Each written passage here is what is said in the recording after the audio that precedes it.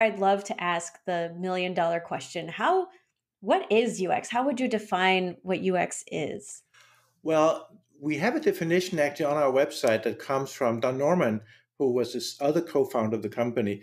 He actually made up this term user experience back when he worked at Apple. And so we used that definition also when we started Nielsen Norman Group, which is that user experience is the totality of the user's interaction with the company. So it's the user interface on the screen for sure, but it also would include a lot of other things such as customer support, customer service, manuals, instructional information. Even the marketing will set the stage for users' expectations when they open up a piece of software or go to a website the first time. So all of these things are really the total user experience.